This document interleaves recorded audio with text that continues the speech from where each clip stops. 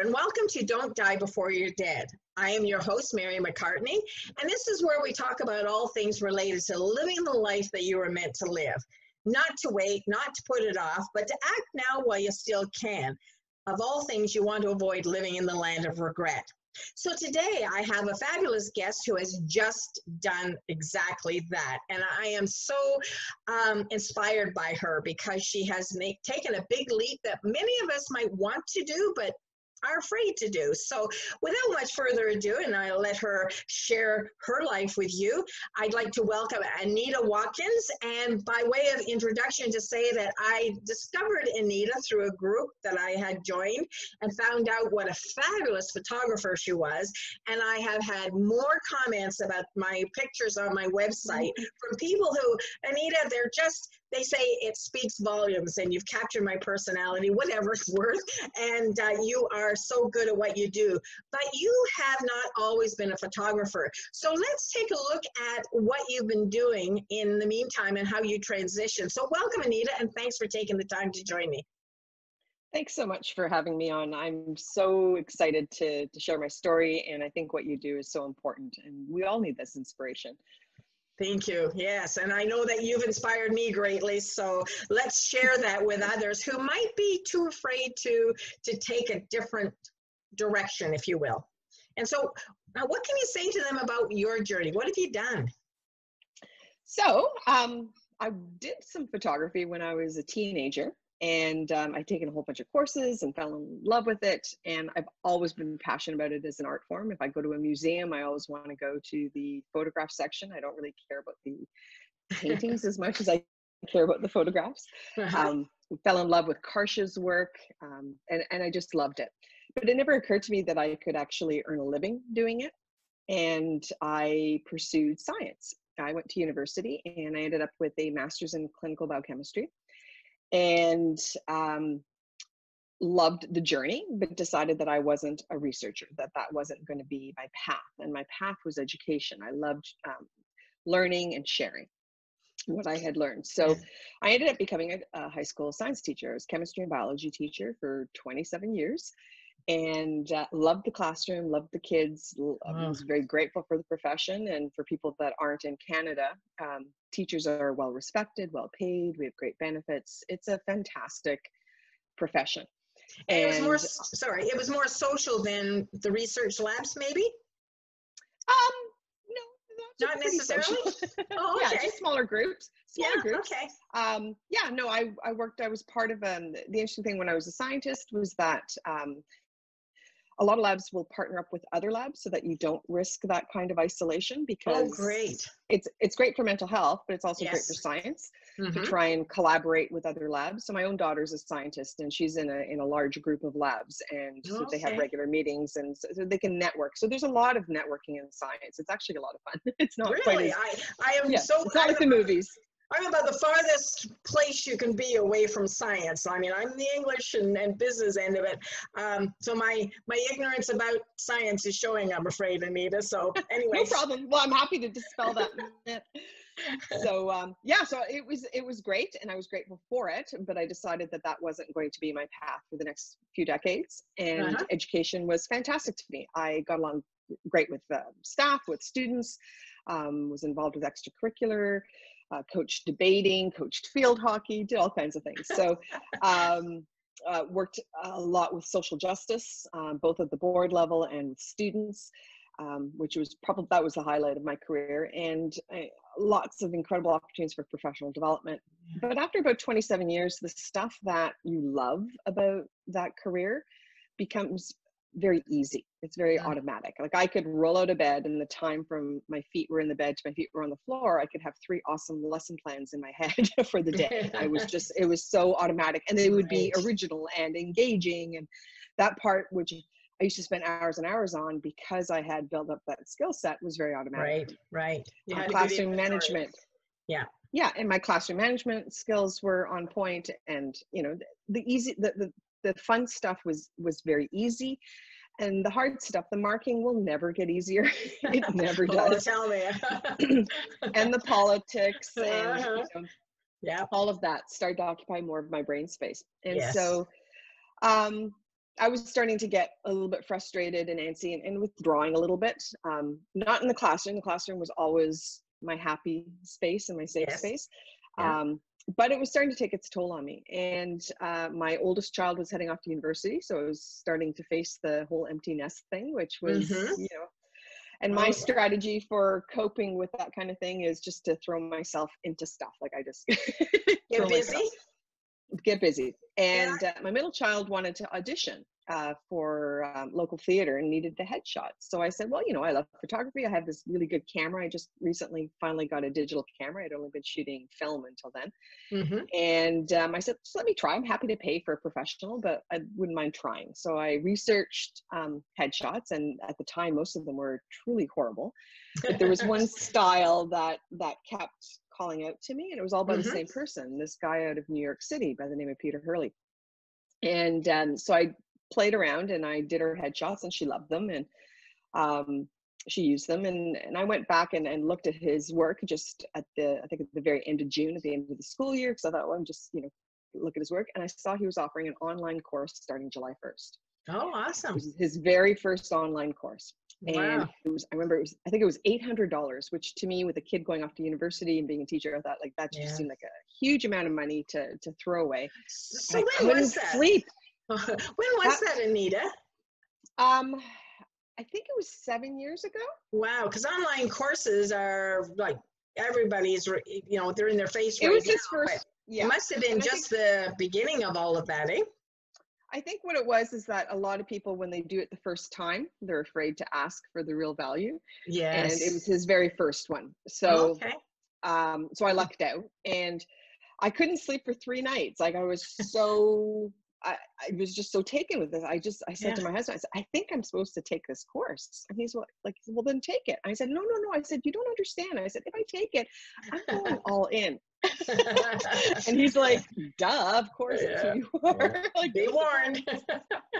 Yeah. And I just knew that I was going to try and learn enough that I could be a pro. And it was just a very sudden decision, and I threw myself into it.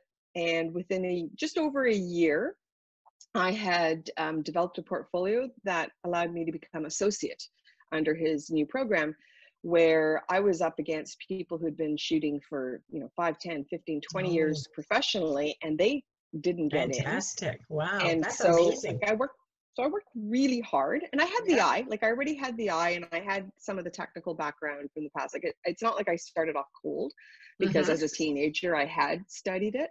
I'd taken a number of courses at the local college, and I did have that foundation. But can you learn the eye for design, for pictures, for composition? Is that technically learnable, if that's a word, or is it something that just your creative nature and your gift, your talent is to be able to see what others might not see? I think it's a little of both. I think I've always had the eye. I think I've always had that eye. Like I have a strong sense of graphic design. I have, it's just something I've always had. But I do know people who don't have it naturally, who can learn, like maybe not to, Annie Leibovitz level. Yeah. Okay. But who can have a successful career. It is possible. But I think it's a little of both. I think some of it you can learn, because there are sort of rules and tips and strategies that you can use and implement. But that decision of when to press the shutter, like that's a decision, right? Yes. And that's connected to, like, I'm just waiting, and it's microseconds in some cases. It's not, but it's just that difference between this and that is powerful, right? And especially in the case of branding photos, it's important to catch that little in between moment. That's the magic moment that is the most useful for a client. So and the same thing is true for portraits, right? It's it's important to know when to click. So yeah, I think some of that's the art part, but there's also the science part, the tech part. So it's a combination. You need both. And then if you're running a business, you need to have the business sense too, right? Well, so correct. It's kind of all of the above. Right. And so how did you develop the business sense if you're in teaching? Because that's not necessarily a component of teacher education. At least it wasn't part of mine. I sort of went into teaching later. So I had some of the business, and that allowed me to become a head of business at one school I was at. But it's not something that was part of my formal education to be a teacher. So you developed that. You have a natural instinct there for knowing how to do business? I just worked at it. I had very, very early on, I heard somewhere, and I can't remember the source of it. I wish I did. So I had heard somewhere that if you want to do this and you want to make a go of it, you must spend as much time working on the business side as you do on the photography side. Mm-hmm. And I think that's a mistake of a lot of photographers. They think, the vast majority think if I put up beautiful pictures, people will fall in love with my beautiful pictures. If I build it, they will come. Exactly. And they won't. Yeah. They won't.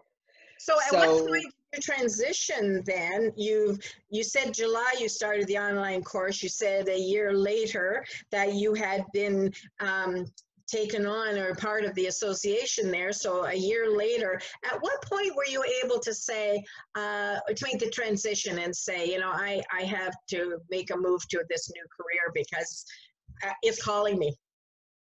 Well, I was fortunate in that family was super supportive, and my initial studio was actually in my basement and I had carved out a little section there. So I had started off with headshots. And so that was fairly easy to do. And I could do location, like family shoots. I did that as well. And I did that part-time, a little bit on the side while I was teaching full-time. And I don't know how. I still had two kids. If that's not a big enough load. Yeah, and teaching. Yeah, and teaching is like 1.5 jobs as far as the amount of time that it takes. It's not, Correct, yeah. So I did eventually do part-time, and part-time as a high school teacher is 2/3. And so then I had a little bit more time to pursue the idea of the business, and it started to go well. And then I had reapplied for part-time, and my principal wouldn't approve it. So I had to work full-time while I had a business and a studio. And so then I decided, he did say I could take a leave in the second semester. So I took a full leave. I decided, if I'm going to be teaching full-time in the first semester, I would just take a full leave in the second semester and try it. That was my leap of faith. And again, I can't pinpoint that it was a moment. I think it was maybe just the frustration of how things had come down. I don't know if I would have necessarily had the courage that year to jump in full time. It was always kind of a thought, like maybe if I reach sort of this level, but it's hard. Like when I was doing both jobs, I loved it. Yeah, I loved it, but it's hard. It's hard to do either one of them well, right? Like it's hard to do either one of them well if your feet were in both areas. And so it was interesting because the very first day of second semester, when I took my full leave of absence for a semester, I was on a plane to Las Vegas to one of the world's biggest photography conferences. I met in person, finally, 3 of my very good friends that I had met on that online course. We had stayed friends, but we had never met in person. We chatted every day, and, really awesome support. And so my very first day of full time, I'm flying to Vegas. I meet my photography friends. I'm at a conference. And while I was in the plane, I got 5 headshot bookings. And it just felt, that's the woo-woo side of me. Is I'm a scientist by training, but it's like, that's a sign. That's a sign, yes. I mean, I'm not a big fan of coincidences. I think things that happen are relatively meant to be, and people cross your path for either your reason or theirs. And so, that's a big neon flashing in the plane, I'm sure. Oh, yeah. So it was like, okay, I'm going to be okay. That'll, help to support me for this month. On the first day. And because I had rent to pay for my studio, so I had expenses. So that just put me, and then by the end of that week, I was, I can do this. I can do this. And I think within a couple of weeks, I would put in a request for a full leave of absence the following year. Wow. Or I guess within a month of that, probably, I decided I was going to do it. And so that was 3.5 years ago. and it's been incredible, and I have zero regrets. Well, you just got a new studio, right? I had the upstairs space. I've been there this December. It'll be 5 years in the upstairs space, but the downstairs space became open. And in the middle of COVID, I'm like, I'm taking it. Good for you. Of faith. Yeah, yeah, it wasn't well, working, but I took it. Excellent. Well, so Anita, people are afraid to do what you've done. And I think in terms of how you've managed it, going, not all in, but and you've worked hard. And I know there's a sort of a sense out there that people are becoming more afraid of hard work as, society moves through the years, that, the old years of toiling hard to get what you want seems to be a bygone philosophy. You embrace that. You worked hard. Like, I know how hard teaching is, to do all the in-class and outside of class stuff. I mean, that's hours and hours and hours that people don't understand. Marketing takes forever. And yet you had a side business and you were willing to do that to get where you are today. So you're definitely not an overnight success, and you've worked hard. What would you say to people who are sitting with a dream today that are afraid? How would you urge them to be bold enough to look into doing it? I mean, you looked into it with the first online course. Mm-hmm. So what would you say to them? So there's a few things that just sort of popped into my head. One is this concept of luck. So I know that there are people who look at me and think, oh, she's so lucky. And I've had people say that, oh, she's so lucky. And no question. I mean, I'm a white woman in Canada. I have a supportive family. Like, there's so many things that I have that other people don't. Mm-hmm. And so I own all of that. But I think we have the power to create our own luck, and people don't recognize that. So one of the things with luck, and there've been studies that have done this, is that luck is being ready and constantly scanning for opportunities. Mm-hmm. So Mm-hmm. just to be aware that, and to be able to recognize these opportunities. So the kinds of things that I've done and achievements I've had and things that I've tried in my photography career and also in my teaching career, yes, I've been lucky to have noticed the opportunities, but everyone else had access to those opportunities and they chose not to take them.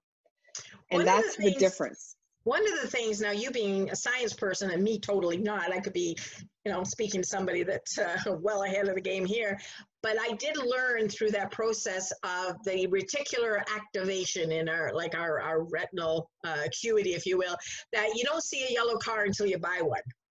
Mm-hmm. So it's the awareness, it's the consciousness. So yes. Like, people might scratch their head and say, well, you started an online course in July and you're flying off to Vegas. How did you know about that conference? How were you aware of it? But you've just said that, we need to become more conscious and look for the signs, if you will, and there are opportunities for sure, but we don't see things because we're not maybe as aware or as conscious as we need to be. Does that make sense? Totally. And I think that's the truth. There's a famous study where they put, they gave a newspaper to subjects, and they had asked them before they did the particular, it was a psychology experiment, and they had asked them, do you consider yourself to be lucky or not lucky? And so that was the question beforehand. And then they gave them this newspaper and they told them to count the number of times that something appeared in the paper. I don't remember exactly what it was. You can look it up, but they had to go through this section of the paper and count the number of times.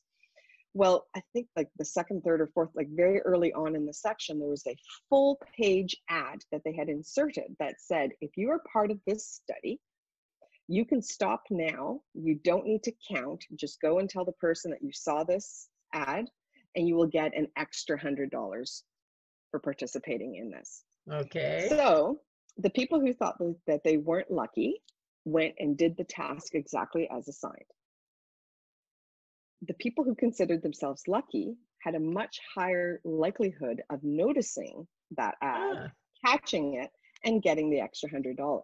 Interesting. So it's that being aware. It's like, to me, it's like the peripheral vision, right? So Yeah. the laser focus has its purpose. Laser Hmm. focus can be awesome, but you also have to have that peripheral vision. And just in that little exercise, the lucky people noticed, and it wasn't hidden. It wasn't like a little tiny thing. It was like a full page, very noticeable if you weren't laser focused on the task. Right. And so that was sort of, one of the studies that started addressing, what is luck. It's not some supernatural thing, that we actually are in charge of our own luck. That's a really good point. So for those people who are feeling frustrated and not seeing the opportunities, I guess the message is, where are you looking? And well, in the case of the newspaper, it was right there in front of them, but they were so focused, right? So Right. I think it's almost like a playful energy and exploring your curiosity and just being less fearful. Hmm. And that's hard, right? Like, fear is a tough thing and it's paralyzing. And when you asked the question originally, I was thinking about something that my mom, who has passed away, one of her best friends had shared a story with me, that her best friend was in her 40s and she really wanted to be a nurse and she was afraid. And so my mom said to her, if you sign up and you go through, what will happen in 5 years? Hmm. Said, well, I would be a nurse. And then she said, well, what would happen in 5 years if you don't sign up? You'll be 5 years older. Hmm. Yeah, Right? exactly. Like, it's just Yeah. simple as that. And just that it's okay. I think people are afraid of failure. And I think that maybe that's a scientist way of thinking. Scientists don't think in terms of failures. Everything we do is an opportunity to learn something about Right. ourselves. Right. My journey through this has not been linear. It's been, Yeah. like it's Yeah. overall the trajectory has been, But you've but accepted there's that. been, yeah, and that's okay. There are things that I've done that, were not successful, marketing campaigns that didn't work, money that I wasted, but it's not a failure. It taught me something. But And I not think exactly that's really wasted. important. Yeah, but not exactly wasted as you come out the other side with some takeaways. But you're right. I think fear holds people's feet in place. And, that's a good question. What will happen if you do? What will happen if you don't? I'm very much in favor of living large today. I've seen and heard too many people that got in their senior years and saw the finish line not too far away and realized that their one life, they own their one life, that they actually relinquished it to the desires of others, and they're sitting there with regrets. And as much as we don't live alone, most of us, we do have other people in our lives. At the end of the day, it's still us that has to look back on our personal life and say, did I live the life I was meant to? And I so admire the fact that you saw, you learned, you felt, you obviously had family support. But I think a lot of us have support, but we don't know it because we don't ask for it. Do you Exactly. think that's fair I think to that's say? very fair. Yeah. Yeah, and people will borrow our enthusiasm and confidence as well. So Mm-hmm. no question, I'm very fortunate to have the kind of support I do, and I have friends who don't have the kind of support that I do, and I feel for them. But the other thing about fear, that's, again, this is my sort of scientific training coming in, but there's a quote I came across which physiologically makes perfect sense, and it's the idea that fear is excitement that forgot to breathe. The way Oh. our body reacts at a physiological level, the adrenaline rush, the nerves, the shakes, Mm-hmm. all of that entire physiology of our body, whether it's fear or excitement, our body reacts the same way. And one Wow. of the things that I look at is that if I'm feeling that fear, I literally take a deep breath and I just check myself. Is this more of like that roller coaster feeling, or is this fear for my safety and security? Mm-hmm. And more often than not, the fear is actually just excitement. And being able to breathe through it can help you recognize that. And I think a lot of people misread fear, and they just misread it. They think that what they're feeling is fear. In reality, it's excitement. I was afraid to sign up for the online course, but I was more excited than Yes. afraid. Right. Well, So yeah, fear of failure and so on, but physiologically that rush, that feeling that we have of being on edge and so forth, it's the same thing. So I think a lot of people don't realize that and misinterpret their excitement as fear. that when you're saying that, it kind of reminds me of the idea that in nutrition, you know, we think we're hungry when in reality we're thirsty. So, Yep. you know, we need to teach our bodies, I guess, how we're responding. And you talk about that pause. It seems like most of us are so busy flying through life. We're on that hamster wheel and we don't pause. We don't look around. We don't become really conscious of what's going on. And at what point are people going to become conscious when they're 75, 80 and their bodies are telling them they can't do things because they weren't keeping mobile, or earlier? I mean, obviously you transitioned into a passion at a much earlier age because of your awareness. Now, what was it that kind of got you on that online course? Like, what was that first indicator that you were looking outside your current situation? Is there something that you could share with somebody that would say, if this is happening to you, wake up? I know that's a little harsh, but you know, Yeah. you woke up. I woke up. It was just such a strong feeling. It was, and there's no way to explain it. Like I had just seen the offering. Had finished marking all my exams, submitted my marks. I was cleaning and getting ready for the summer break. I should have had, a couple of months and to enjoy my family, to catch up on my health, on my rest and exercise and so on. And instead I threw myself into this course. And I wish I had an answer, but I think we just have to listen to ourselves. Like to me, it just made the most sense. It was just something I had to do. I felt it so strongly. I've always loved photography. I've been the family photographer. I've always had people tell me that my photos were beautiful. I could go into a business, so I guess that seed had been there, planted there already. But I guess I never imagined that I could do it and that it was possible to have a successful business. And so that summer I started listening, I think because it was that summer where I figured out, if I'm going to do this, I have to learn business as well. And I started listening to a particular podcast that was all about the business of photography, and that, transformed my thinking as well.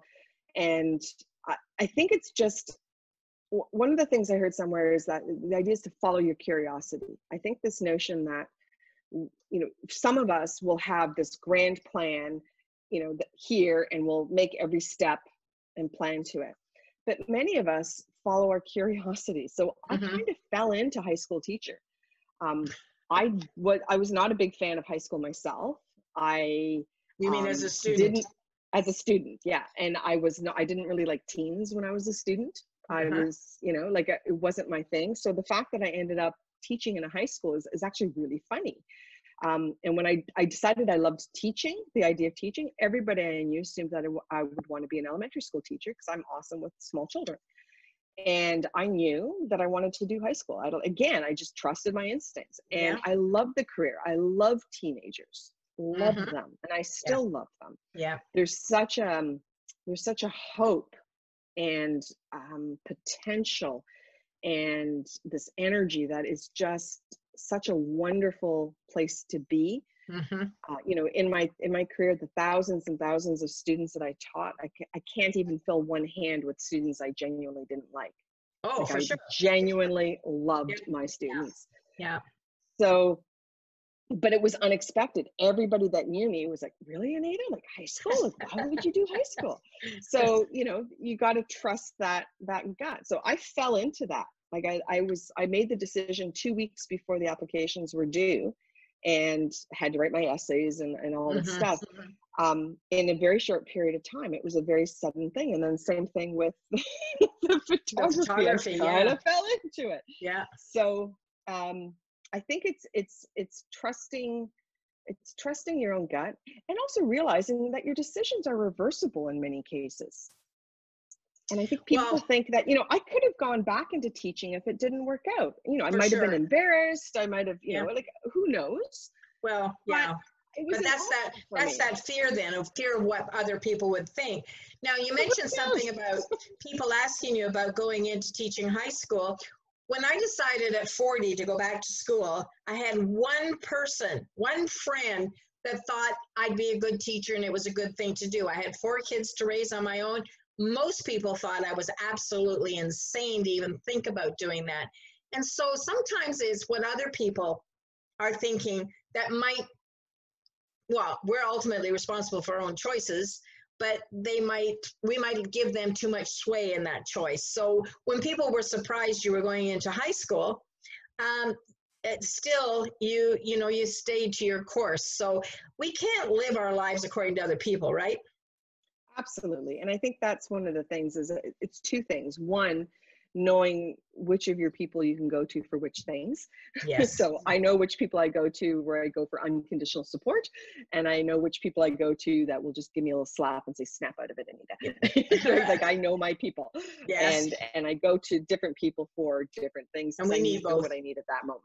Yeah. Yeah, and you need all those kinds of people. Yeah. Right. Well, But you have built up not just maybe your closest friends that you'll share your innermost questions or desires or, interests with, but you've also built quite a nice community of people that you brought together through your own, um, your own magnetic personality that support one another. Like, truly, I mean, I know we talk about social media as being kind of like an iffy thing, but the value that comes from people supporting one another. You have a very supportive Facebook group.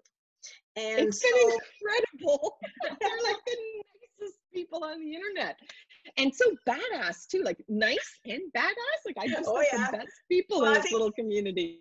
like the founder, I mean, a little bit of both mixed in. I see your posts, but it's the place to go, especially during these times where we're limited in our personal interactions with people.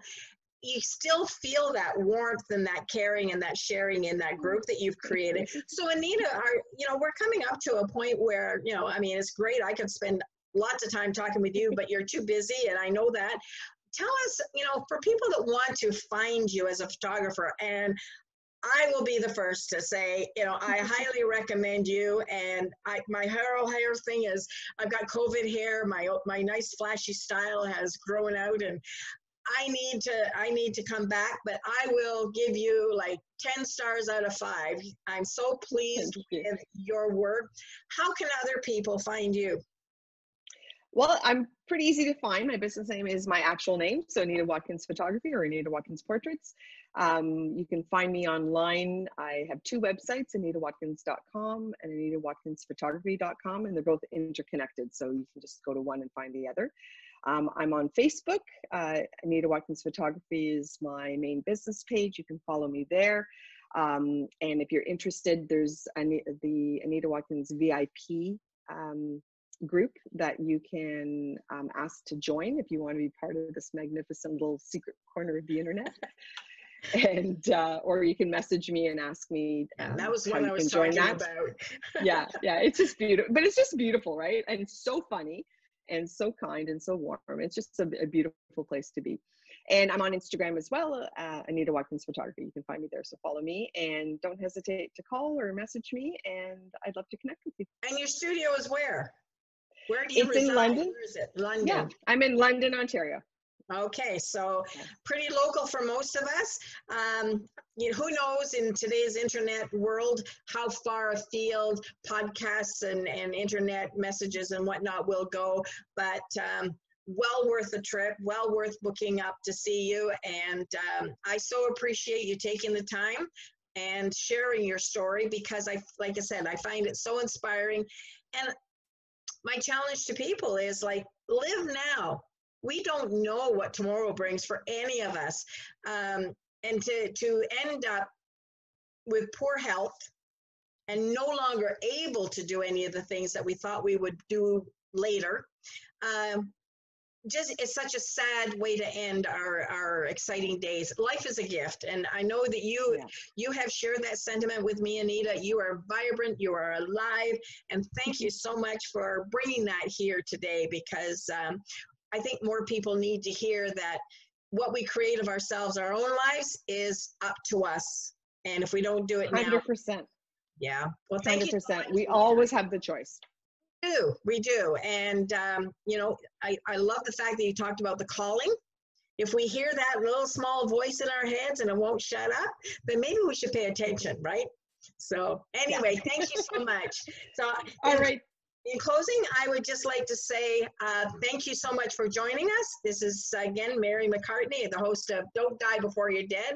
And let me say that today I challenge you to dare to live the life that you were meant to live. Take care and see you next time.